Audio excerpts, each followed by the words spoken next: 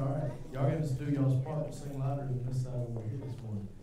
If you will, stand with me. Let's start off singing page 361. We have come into his house.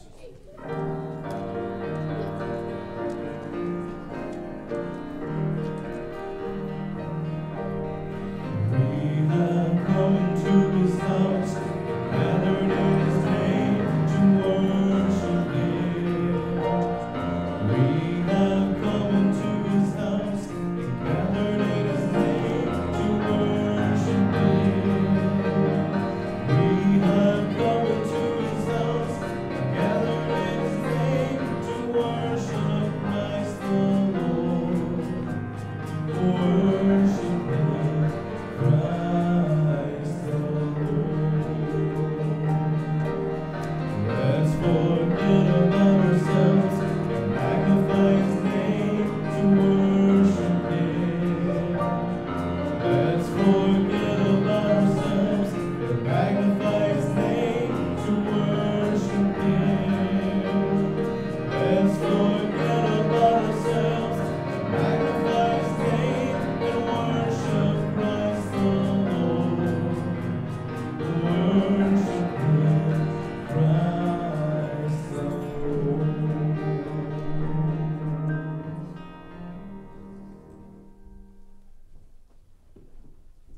All right, you can be seated. Good to be in the Lord's house this morning. Be glad to be here. Say amen. Amen. Amen. Happy New Year to you. 2021, here we go. All right? We made it through the last one. The longest year of my life, right? Man, I tell you what. Anyway, so here we are, 2021. Got a couple of announcements. We don't have many. Matter of fact, Miss Tiffany, if you've got something you want to announce, you let her know. I told her we were going to put one of them things in here that we were selling ad space. If anybody want to advertise their business, because we don't have any bulletin stuff. We're not able to do much right now, and so we don't have a lot of stuff in the bulletin. So if you'd like to advertise your business, no, I'm playing. On a cash basis, get with your pastor. And no, we appreciate you being here today. Happy New Year to you. Also, we're doing Christmas shoebox stuff. There is information in your bulletin about what we need for February, January and February also. And continue to pray with us on our Wednesday night. Miss Kay's been helping us out on Wednesday night. She's ready for somebody else to help us out with that. And so if that's something you feel led to do on Wednesday night children's ministry, let us know. But we appreciate her standing in and taking care of that. And always does a good job. So praying about that. So pray with us about that. If it's something you'd like to help us with in this new year, please let us know. Also want to remind you that on Wednesday night, 6:30 Wednesday night, we're starting this week. We're doing a Bible study. It's going to be, I say Bible study, I'm leading it, but it's going to be a foundational truths Bible study. And it's going to be a blessing to you if you'll come. I want to encourage you to be here for that. I want us to be grounded on some things, and this is not a Baptist thing. This is a Bible thing. And I want us to know who we are according to the Word of God, and I want us to know it and have confidence in it, because we're in a challenging time for our country and in our lives and in the church, and it's never been more important for us to know exactly who we are. And so that's our heart in that, and so we'd love to invite you to come. If you don't normally come on Wednesday nights, come. We're real laid back. We don't do any kind of singing or anything. We just come in, read our prayer list, and have Bible study. So come on down. We'd love to have you for that. All right, any other announcement? Excited that we're having baptism following the service. Looking forward to that. Mr. Carson got saved, kind of made a profession of faith last week, and Dejo's going to be baptizing him this morning. We're excited about that for both of them. Praise the Lord for it. There's nothing else? Y'all ready to have church? Amen. All right, visitors, welcome. Thank you for coming and being a part of this service. Father, we love you. Thank you today for the privilege we have to be in your house and, God, in your presence. I ask you this morning, Lord, just to move in this place. God, we didn't come here today just to be entertained or come here just to check something off a list. We've come to gather in your name and worship you. And I pray that you be magnified and glorified in this place. Help us, Lord, as we sing. Help us as we preach. That what we do be pleasing to you and also be effective in the hearts of all those who are here. We pray today, Lord, that if there's somebody that needs to be saved, they might be saved in this service. God, we ask you to just move in power and let us know your presence today as you move in this place. And God, we pray that your word will penetrate our hearts and accomplish your will today. Lord, we love you. We thank you for the opportunity we have to worship. We pray we'll make the most of it. And we thank you for it all in Jesus' name. Amen. All right, let's sing page 212. I love you, Lord.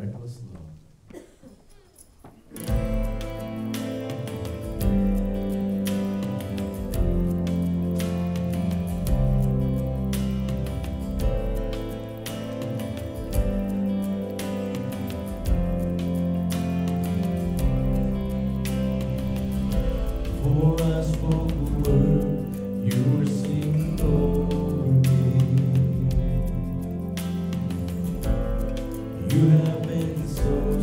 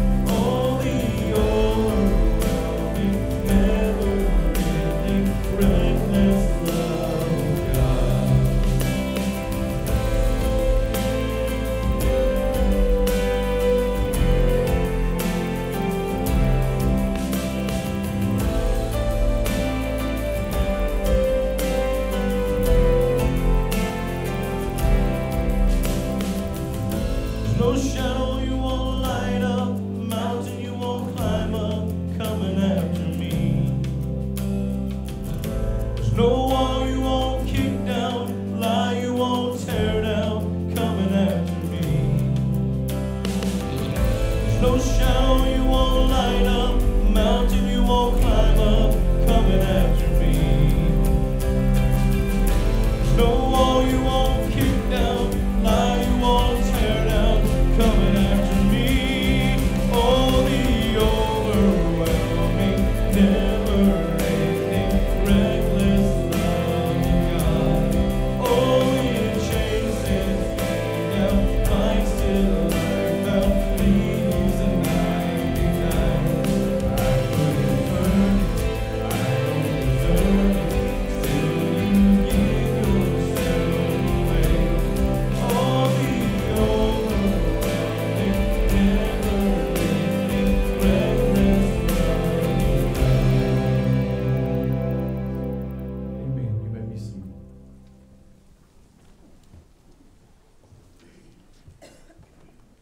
I had a request to do this song, so it's always a good song. No matter what you're going through, he always helps us through the fire.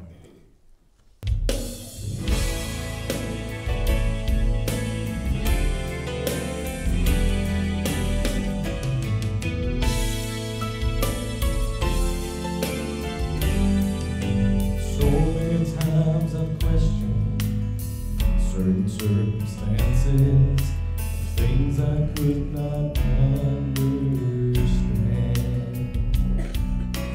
Many times in trials, weakness blurs my vision, and my frustration gets so out of hand.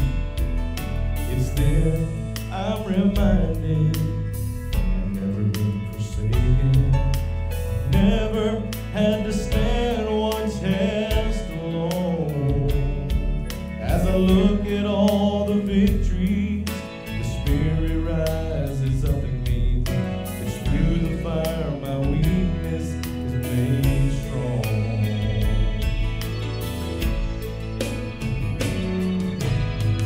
He never promised that the cross would not be heavy and the hill would not be hard to climb.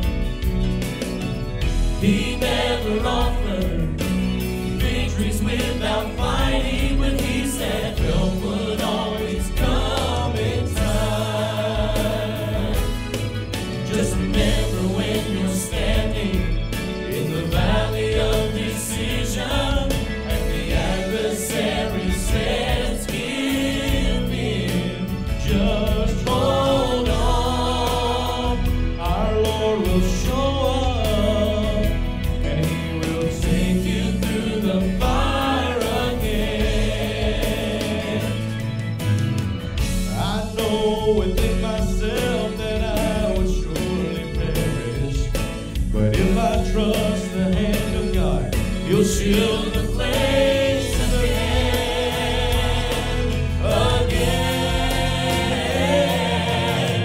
He never promised that the cross would not get heavy and the hill would not be hard to climb. He never offered victories without fighting, but he said help would always come in time. Just remember when you're standing in the valley of decision and the adversary says give in, just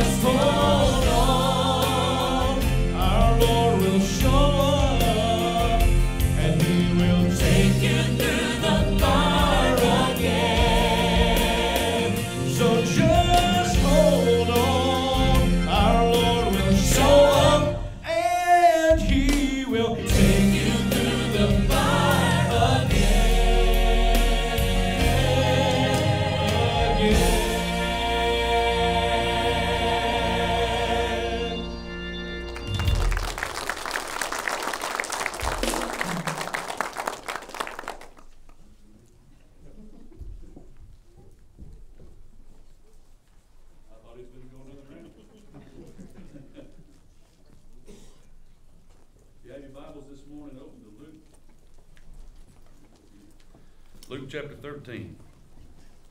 Gospel of Luke in chapter 13 is where we'll be for a little while today. If you remember, you may not, I think it was when we were all straight online, but the first part of this chapter we preached back earlier in the year, and we talked about for us not to miss an opportunity to repent, as the Bible talks about a group of people who had experienced great tragedy, and some who had seen what had happened had come and posed the question to the Lord. Basically, had they experienced this heartache or this hardship because of some sin?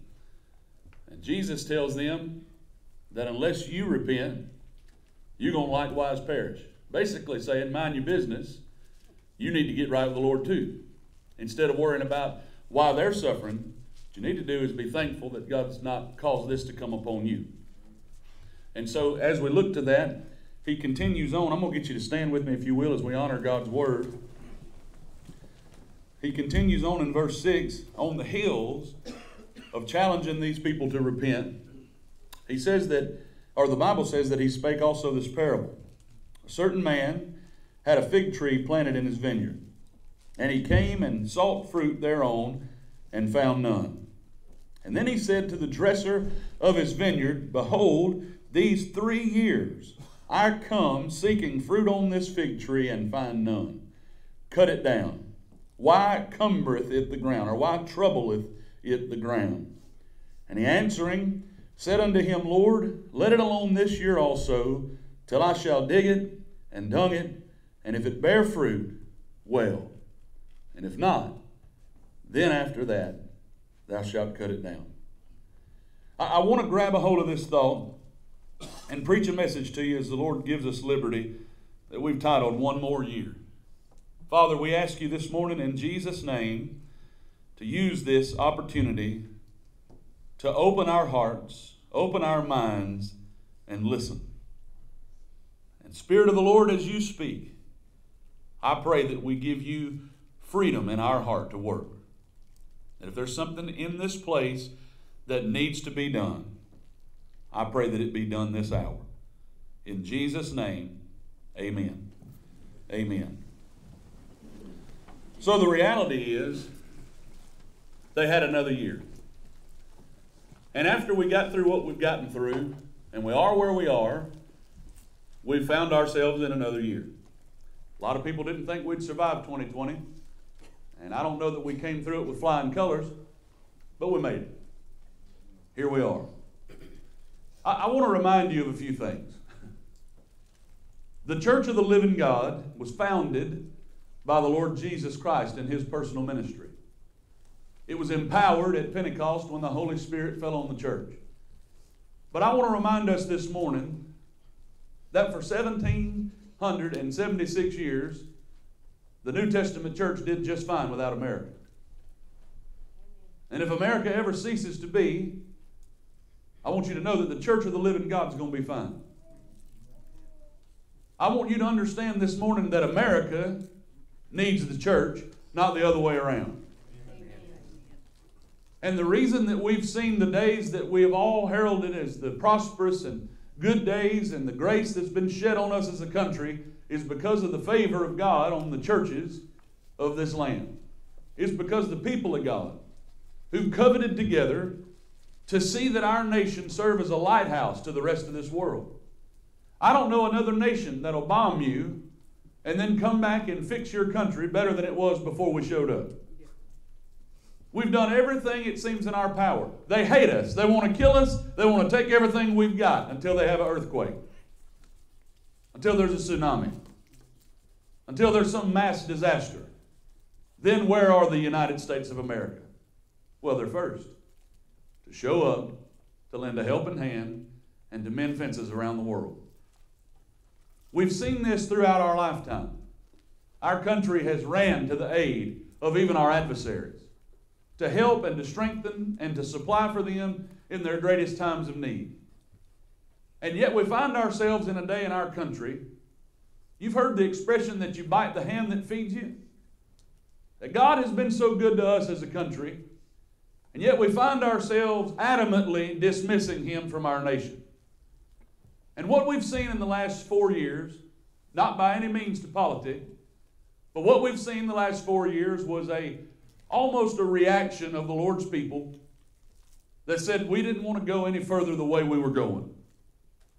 And now what we're experiencing is the knee-jerk, or the swinging of the pendulum, if you will, that says from the world, we're taking it back. And I don't know what the next 4 years are going to look like. But I know who's in control. And I know that there's some uncertainty. But I wonder in my heart of hearts if this wouldn't be a year. Having come off of this messenger in 2020, you can say what you want to about this virus. And I know there's been skepticism. And I know that there are people who think it's a complete hoax. And I know there are people who think it's the end of the world. I fall somewhere in the middle. It's real and it's killing people. But I also know that it's not going to control us. And yet we find ourselves in this particular place where we have allowed politics and money and people to corrupt the big picture, and that is that God has sent us a message. And the message of God is that through a virus and through an economy and through an election and through a people, a media, a political system, that God can shake a nation to its core. And we find ourselves perhaps in the same place as this passage of Scripture, that God has come for a season of inspection. And I want you to entertain a few things with me in this passage of Scripture as we look to that. Because this time of inspection is important. Because it speaks to a few things about God. One, I want you to see that God here had been very patient. As the Bible says, this was the 3rd year that he had come to a barren tree. And for 3 years now, this tree, for which his purpose had been completely void. This tree served one purpose, and that was to be a fig tree. The church serves one purpose, and that is not to entertain people. And that is not to make you feel gooey and good and happy inside. The church has a purpose, and that purpose is the advancement of the gospel and the standing on of the principles of the Bible at all costs for us as a people. The Bible is the centerpiece of everything that we do.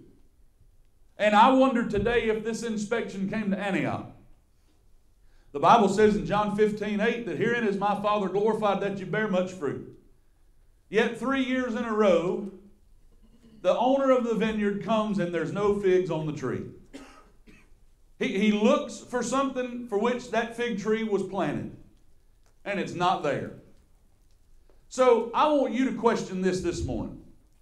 Ask yourself this question. Who am I? And what's your answer? And the second thing I want you to ask yourself is this. What's my purpose? Because there are people who spend their entire lives chasing their tails with no clue what the answer is to those two questions. There are people who think money is the answer until they get the money and they find out, like my homie, more money, more problems. Anybody nobody? Y'all been, nobody else? Okay. We think we need stuff. We think we need substance. We think we need experience until we have it. And then we find out that it's not enough. Nothing will satisfy your soul like a personal relationship with Jesus Christ. And as a child of God, when you come into that personal relationship with Jesus Christ, that relationship is not going to be everything it can be unless you attend to it. Jesus wants you to bear fruit of the relationship of God. And by the way, this fruit that He's calling us to bear is not necessarily fruit that only heralds His name, but it's fruit that in heralding and celebrating His name also brings us great satisfaction in this life, as we find that the fruit of the Spirit is love, joy, peace, gentleness, goodness, meekness, faith. Against such there's no law. These are wonderful things for each of us to have in our lives, not only to the benefit of glorifying God, but to the benefit of being able to live our lives peaceably and in harmony to do what God's called us to do. So when this inspection came, he comes to the vineyard. He looks there and finds no fruit.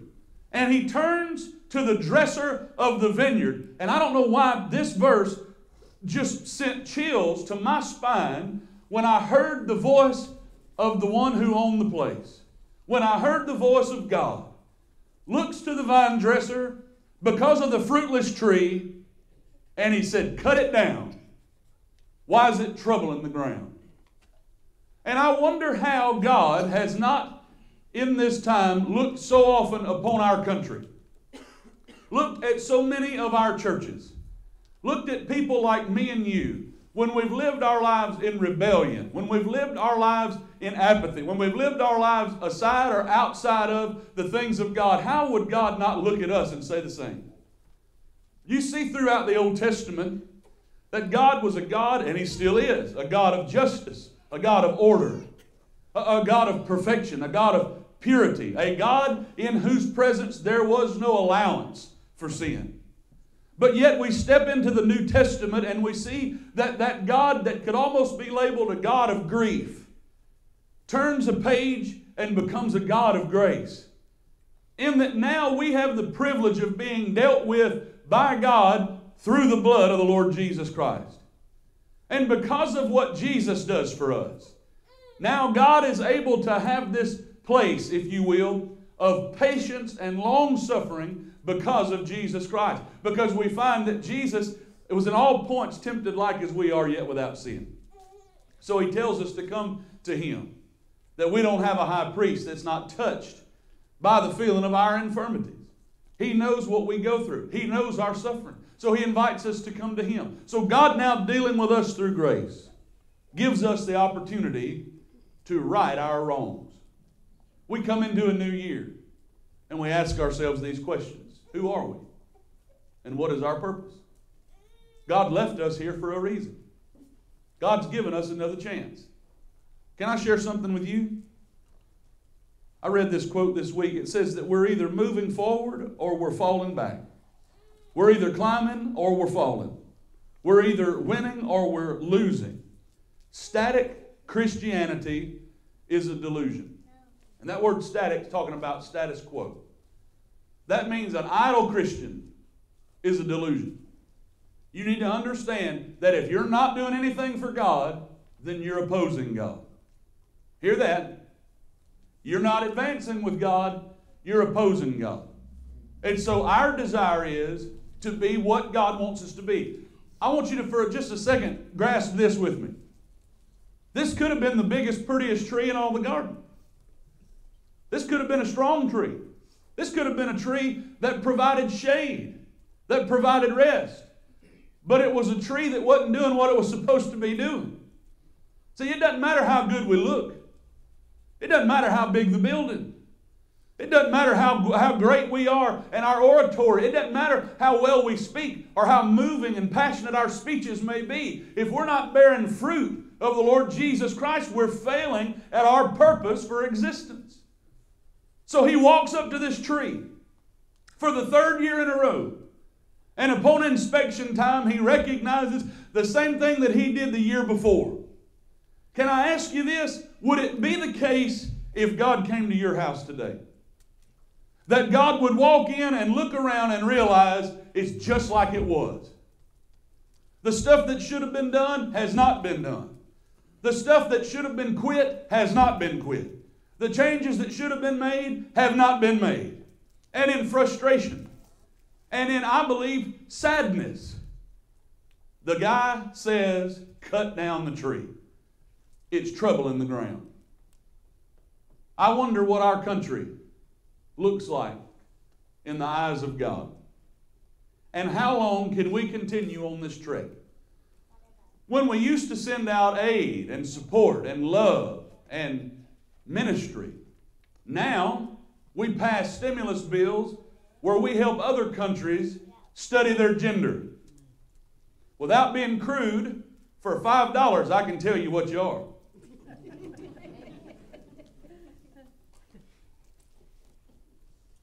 Now we're funding this kind of foolishness with your money. That's what we're sending out into the world today. How long is God going to let us go? How long is God going to ask this question? Or how long before God asks this question? Cut it down. Why is it trouble in the ground?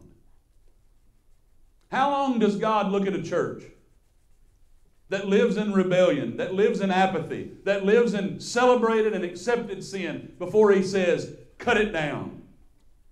It's troubling the ground. How long does God look at these seats and ask the question, how long are we going to let this stand? Cut it down. It's troubling the pew that it's sitting on. But then, after the inspection, you see that there was intercession. Because God is 100% right to look at me and say, he's a lost cause. Cut him down. He's worthless. Do rid with him. He's a sinner. He can't get right. He won't do right. Be gone. But there's one that stands between. The vine dresser speaks up. And not to challenge the owner of the vineyard, but to at least call to his attention that there is work that could be done that could change everything. The intercessor speaks, much like the Lord Jesus Christ, who comes in the midst of our sorrow and brings us from grief to grace. He brings us from barrenness to blessedness, from the gutter to the uttermost. He helps us through our challenges and through our trials. And where there was every reason in the world for God to say, do rid with me, do rid with this church, do rid with this country, there's one who's kept the door open. There's one who's kept us alive and standing. There's one who's kept us out of hell. There's one who's given us one more year. His name is Jesus Christ. Amen. Do you know Him? So He comes before this owner, or Lord, if you will, of the vineyard. And in verse 8, He answers and He says to him, Lord, let it alone this year also, till I shall dig it about and done it. What Jesus is saying is before we do rid with this fruitless tree, let me do a work in it. Let me have it. Let me help. Let me dig and let me fertilize. Just this expression means that Jesus is saying, let me take away what doesn't need to be there. What's hindered its growth and quenched its fruitfulness. I'll remove that. Let me dig it. And then let me fertilize it. Because Jesus Christ is never going to take anything out of your life and leave you with a hole. He's not going to remove something from you and leave you void. But rather, Jesus wants to take away what's doing you harm and replace it with what can help you. Jesus said, let me dig it. Let me fertilize it. Let me do a work. You see, there may be barren trees in this room this morning. There may be unfruitful vessels in the church today. But there's not a one that Jesus can't do a work in and bring fruit from in this coming year. Amen. Give me another chance. Give me another year. Let me help it. He said, I can take away the impurities. There's something around this tree that's preventing it from being fruitful. There's something in the life, in the root system, in the structure that's kept it from flourishing. Jesus said, let me work. He looks at us today, and where it'd be so easy for maybe others, maybe even pastors, maybe friends, parents, brothers, sisters, loved ones, looking at us judgmentally and saying they never do anything for God. Jesus said, let me fix it. Jesus said, I can help it. Jesus is laying his entire reputation on the line. I don't know who needs to hear this morning. But if you're still drawing breath, God's got a plan for you. If you're still here today, God's got a plan for you. If you're here today, there stands a chance that you've given God a reason to give up on you. If you're like me, you've probably given Him multiple reasons to give up on you. But you're here today as a testimony that He hadn't. You're here today as a testimony that the intercession of the Lord Jesus Christ on your behalf has worked and has bent the ear of a holy God, and that's why you're here. You're not here today to go enjoy the things of this world. You're not here today to be able to go out and do all the things that you want to do. You're here today for the plan and the purpose and the good pleasure of God, and you'll never find happiness, you'll never find satisfaction until you get in the will of God and do what God put you here to do. That could have been the biggest tree, could have been the most spectacular tree. People may have drove for miles and miles to see that tree, but at the end of the day, it was not doing what it was made to do. You can have everything, experience everything, see everything, but if you're not doing what God put you on this earth to do, you're barren and broken and you're taking up good dirt. But Jesus can help you. Let Him work. Let Him come in. Let Him dig. He'll take away the things that have robbed you. The sin, the bitterness, the hatred, the callous, the brokenness, the reputation.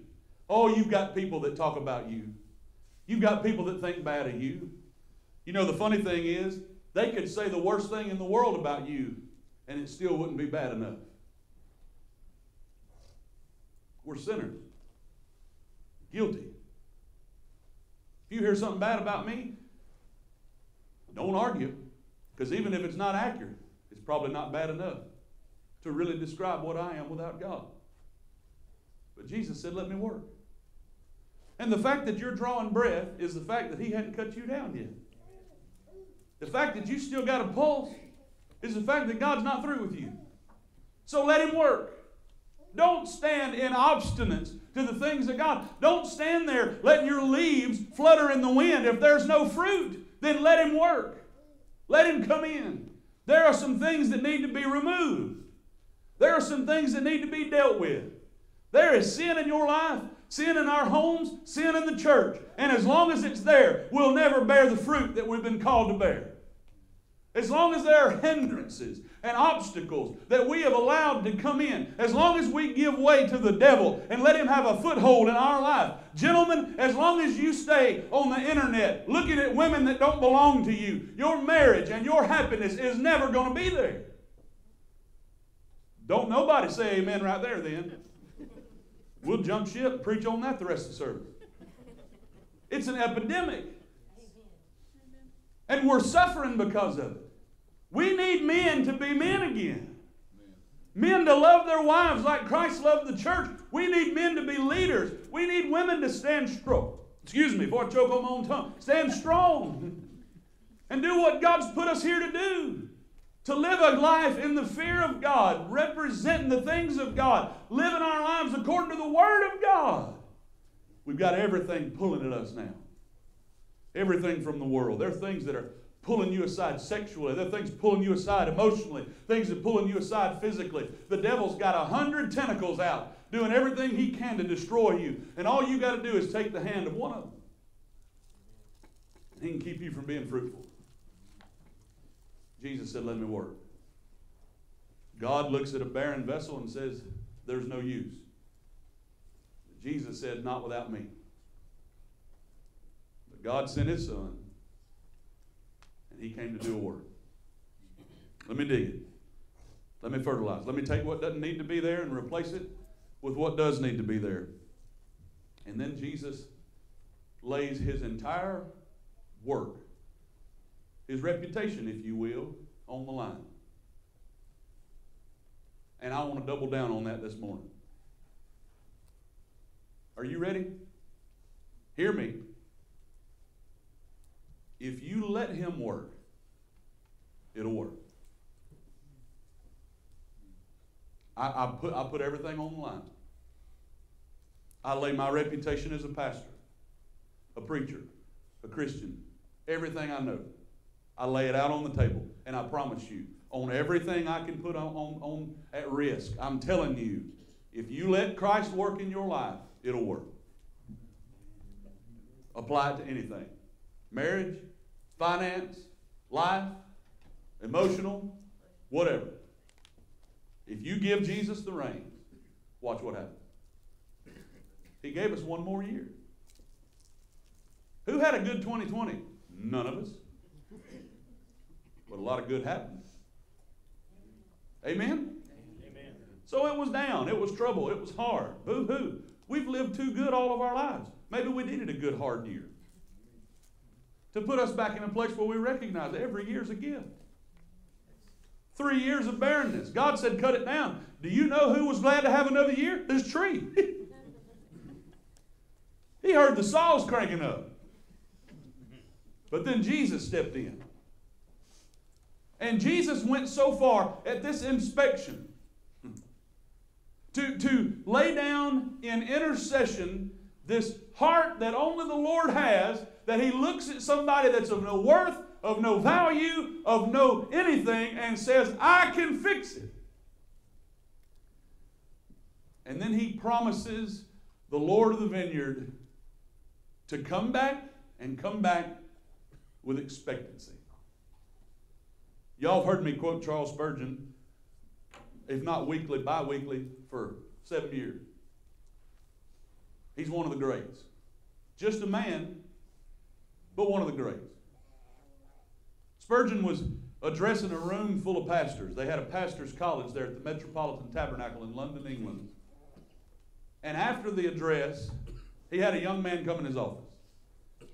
And he said to Spurgeon, I pray, I prepare, I preach, and nothing happens.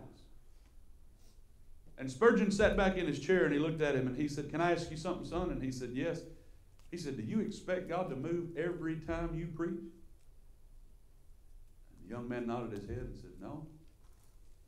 And he said, that's your problem.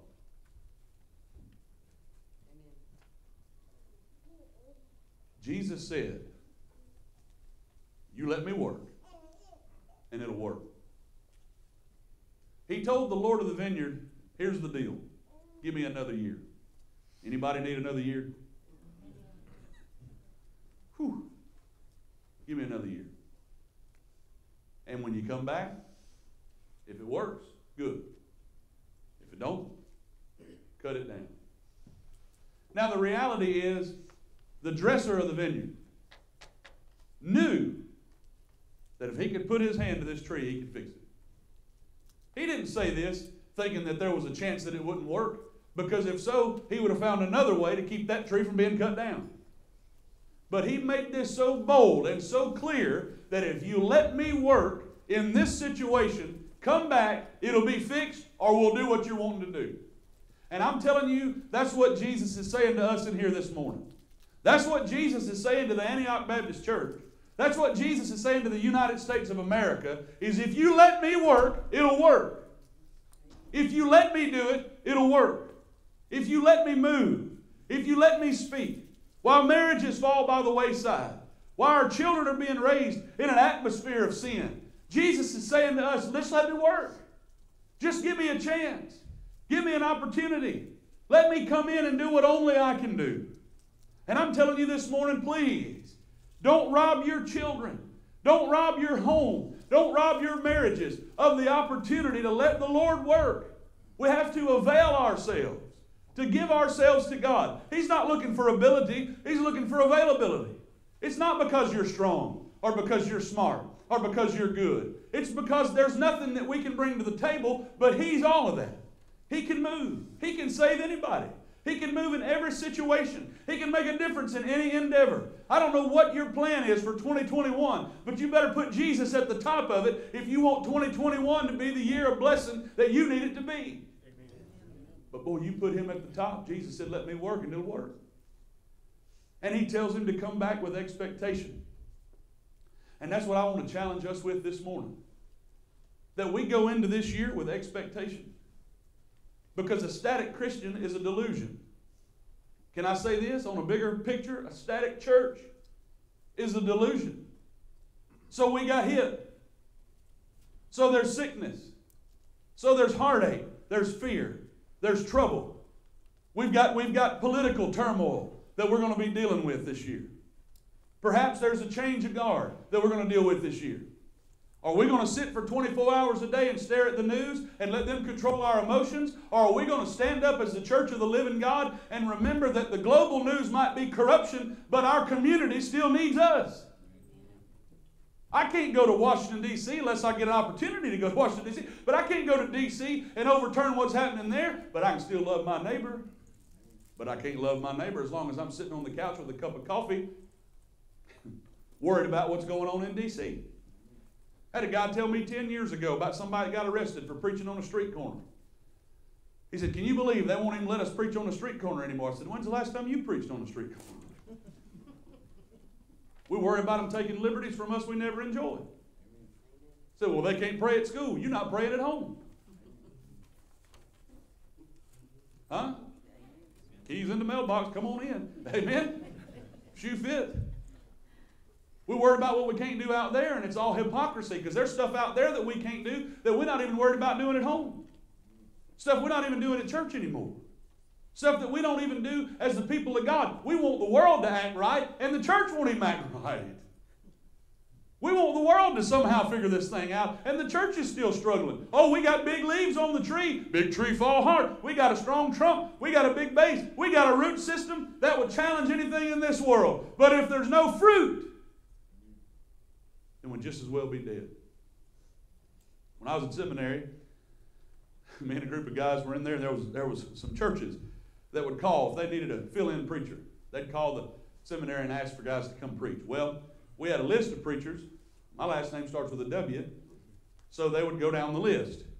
Well, I had a Nick Cox and Micah Carter and Josh Llewellyn. These were all guys that preached with us. David Heiser, Justin Colburn. All these guys were on the list, so they never got to the W.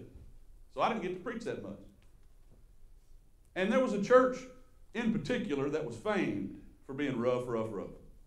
They never had a pastor because they run one off every other year. And they went through trouble. And so guys would go up there and preach. One guy went up there and he walked in a Sunday school class and sat down. One of the deacons walked in and told him he was in his seat. Get up. That kind of foolishness. In a room with 20 chairs and 5 people. So that church had a reputation. So we come back to seminary on Monday, and we'd all come back. The guys who got to preach, we're sharing notes, talking about how all these churches were so blessed to have us. Y'all missed your chance to have some of us back when we knew everything. Well, we were going to change the world, right? And these guys would go out and preach. We'd come back, and we'd all talk about this and that. Well, one of our brothers had been at that particular church and had a similar Sunday to everybody else that had ever been there. And we walked in that class and sat down, and we said, how did it go? Kind of laughing. And he said, it was dead as a hammer. And he said, that church is just dead. Dr. Don McCormick, president of the school, was teaching that class that day, Bible analysis. And he got up and walked over, and he kicked the stop off the door and shut the door. And he turned around and he pointed at that guy with tears in his eyes, and he said, don't you ever call the church of the living God dead. He said, you never tell a man that his wife is dead. And buddy, it sent chills through us. And he went on a rant. And it all ended up at this very same place. And that is that there's nothing that Jesus can't fix. So before we come in as the spiritual coroner and start pronouncing services dead and churches dead and people dead and atmospheres dead, why don't we just look to the one that is life? And let him do the pronouncing. And let's just be sure we don't perish likewise. That we don't fall by the wayside. Because pride comes before a fall. And the second that you think yourself, listen, Galatians 6 says if a man thinks himself to be something when he's nothing, he fools himself. We're 1 year from barrenness. Or we're 1 year from blessedness. But the determining factor is going to be what we let Jesus do. And I'm telling you, we've done it our way. We've done it one way. We've done it a church's way. We've done it a preacher's way. We've done it a religion's way. And we've done it a denomination's way. And I don't think it was with any ill intent. But if you keep getting, or if you keep wanting what you get and keep doing what you're doing. But if you want something different, you got to do something different. And I think it's time for a lot of people in this church to quit their sinning and get right with Jesus. I think it's time for a lot of people that's sitting in this building this morning, Stop fighting this same fight that we've been fighting all these years. Stop going through these same motions. Stop playing this same game. Swallow your pride and surrender your life to the Lord, or you're going to continue on this treadmill of misery till the day He calls you home. But I promise you this, and I'll agree with the Lord Jesus and lay it all on the line. If you let Him work, it'll work. And I don't know how, but I know it to be true. And I promise you, if you'll turn it over to Him, He'll make it right. I don't know if you're here today without Christ and maybe need to be saved. If you are, well, you're in the right place. That's good news. Miss Vivian, I'll never forget. No, Miss Vivian's not here. She was at the other service. I'll never forget when she was at the doctor with your daddy one day and had a spell. And that doctor came out. Her blood pressure had dropped out. They got her in. And I'll never forget at that hospital, that doctor came in. And he told her, Miss Vivian, if you wouldn't have been here when that happened, you'd have been in trouble. But she was already at the doctor when she had the spell. And they were able to get her fixed. Listen, you could be on the lake today. You could be in a deer stand today. You could be anywhere in this world today lost and without Christ. And there wouldn't be anything there to change your mind. But if you're here today and you're lost and without Christ, you're in the right place. You could have been anywhere else and died and went to hell, but because you're here today, you can be saved. You can give it to Christ. You can know where you stand for eternity. Your sins can be forgiven. Isn't that good? I don't know if you're here today and you need to be saved, but if you are, I want you to know that you can be. And I lay everything on the line again and tell you that if you come asking Him, I promise you, He'll do what He said He would do. He'll save you. Maybe you're here today, saved person, and you're willing to admit, I've not been fruitful. I've not been given to the Lord. I've been distracted. I've allowed things to get me down, and it's kept me from serving the Lord like I ought to. I want you to know something. The fact that you're here right now means Jesus gave you another year. Let's do what He wants us to do. And let's do it with all of our heart. If we put our hand to it, let's put our hand to it, and let's go for the glory of God. Because time's a wasted. And Jesus is coming. And I want us to be found faithful when He comes. Y'all stand with me. Father, we love You. We thank You for one more year. Lord, we thank You for an opportunity to right our wrongs.